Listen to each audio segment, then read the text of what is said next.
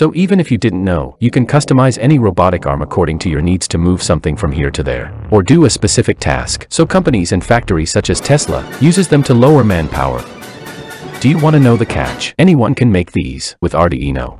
These are the projects that I feel are kind of intermediate, but definitely fun.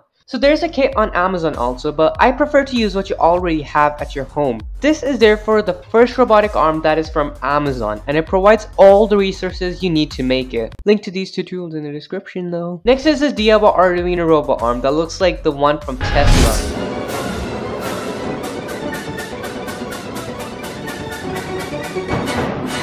This is a robotic arm that can operate with the help of a smartphone. That brings this project to the next level. This one is a 4-axis controller that gets controlled by a joystick module.